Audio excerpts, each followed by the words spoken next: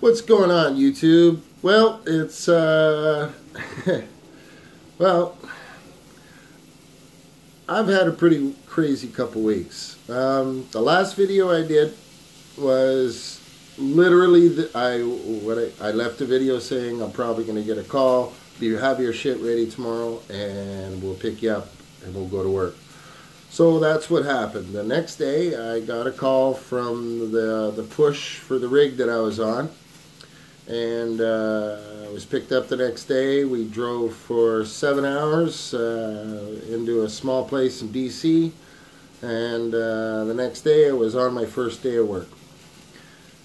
Alright, so what is your first week going to be like? Well, you know, I was only on there, I was only working for 10 days, and I'll explain why in a bit here.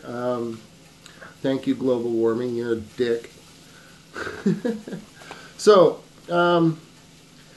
yeah, so what can you expect from your first week? Well, now, if any of my coworkers saw this video, and some of these kids have been working since they're 18, this work is nothing for them because, you know, they've been doing this since they were a kid. They're all strong as an ox and are able to do work that, honestly, I know one person who's physically capable of doing this job. Hey, Mike. And he's the only person I know who is physically capable of doing this kind of work. I don't know anybody who would be able to do this kind of work. And I say that honestly, and I haven't even seen the hard stuff yet. I've seen a third day we tripped in and out 126 sections of pipe, and I stacked them all. Wow.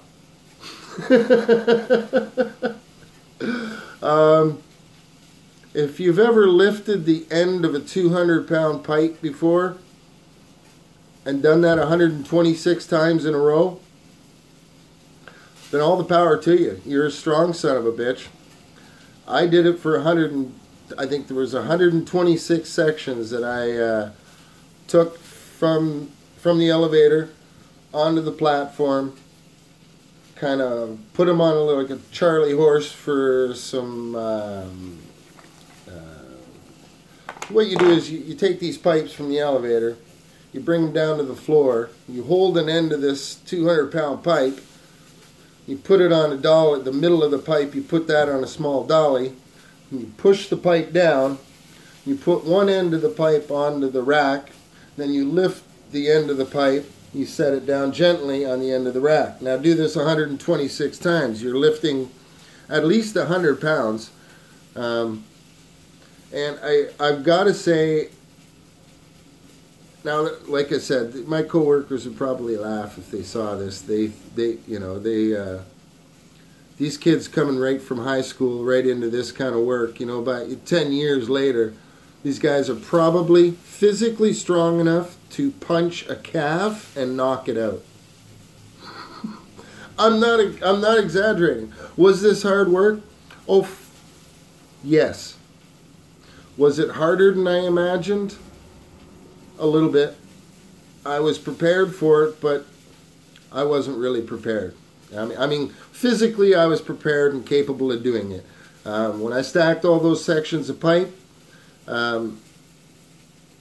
I was asked about 6-7 times, do you need a break, do you need a break, do you need a break, do you want me to take over, you want me to take over? The only thing going on in my mind is, if I'm not capable of helping trip this pipe non-stop with the crew that I was assigned to, then I may as well just pack my shit and go home. Because when a push comes to shove, the guys you're working with need to know you're going to be able to do the job. I mean, you can't be sent out to these jobs knowing full well that you're probably just going to break down physically and screw everybody up. I now understand why hiring a green hand is such a huge risk, because there's not too many people who could do this. No way.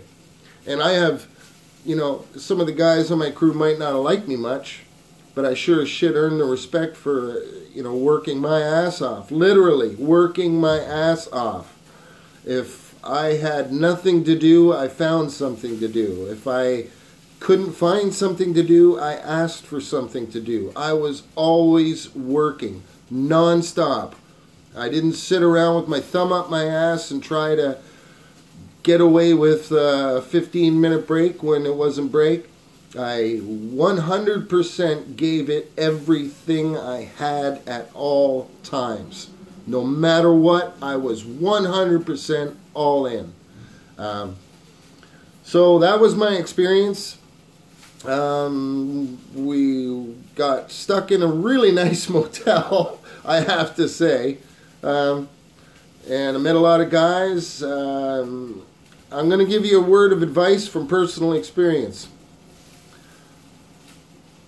If you're working on the rig and the consultant comes over and tells you to take off your shirt and jump up and down naked and do jumping jacks, then you better goddamn do it. Because if you do not listen to what the consultant says, he has the power to kick your company and your rig and everybody off of that site and get somebody else who's more than happy to take over. So from first-hand experience, I'm going to tell you, whatever you're doing, anything you're doing, no matter who told you what to do, if a consultant comes up to you and you're a green hand and he tells you to fucking do something, listen.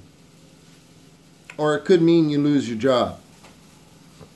I'm not kidding. If you're green to this, you don't know who a consultant is, you're going to find out the first day you go on your rig. The consultant is God. Okay? Just keep that in mind. The consultant is God. If God tells you to do jumping jacks, do jumping jacks.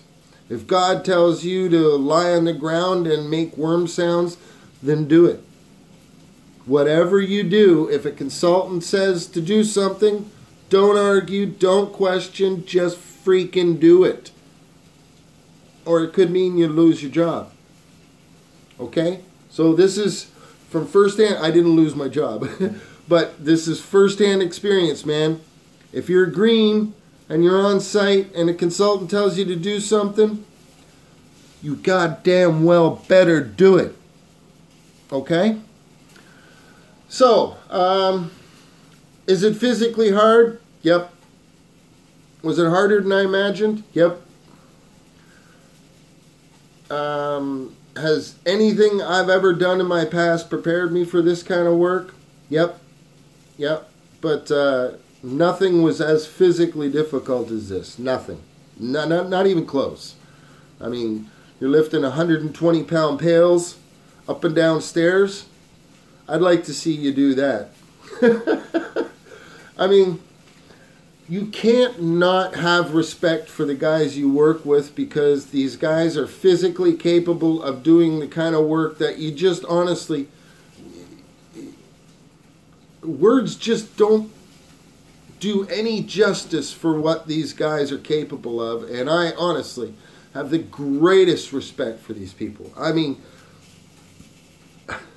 day in, day out, they play hard, they work hard, and man, do they work. And when it comes right down to it, if they're not feeling good, they're not feeling well, they didn't get any sleep or whatever, they're there doing it.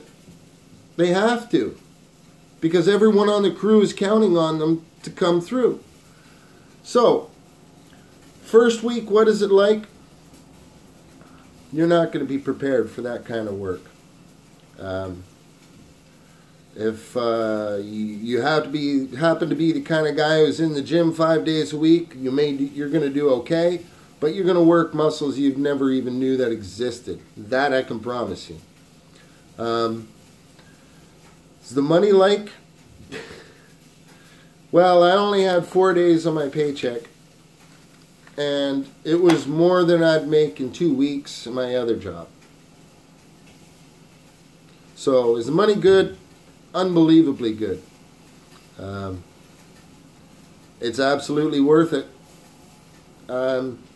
So I've kind of got in, oh, just 1 second here.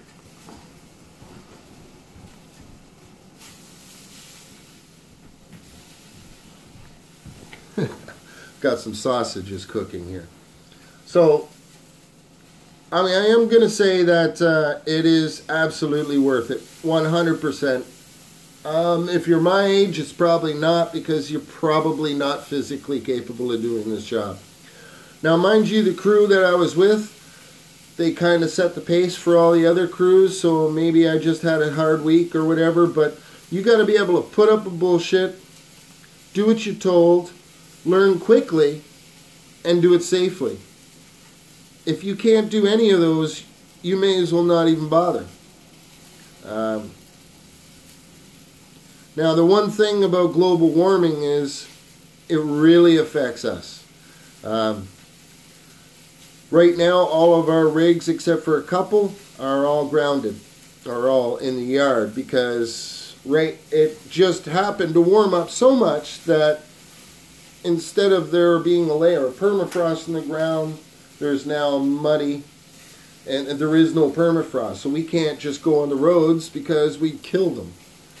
Even the farmers wouldn't be able to use the roads. So most of these well sites we can't reach, because we would just destroy the road getting in and out of there. So right now, I'm in Kingston, Ontario. I flew back home just to spend some time off, see my dog, and you know, spend a little time with family and friends.